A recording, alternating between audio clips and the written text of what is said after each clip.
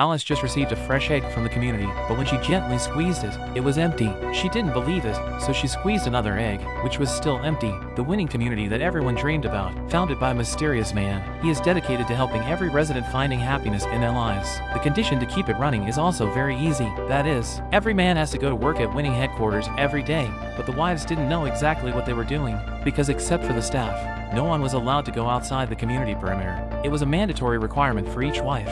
This day Alice was taking the tram for a ride as usual.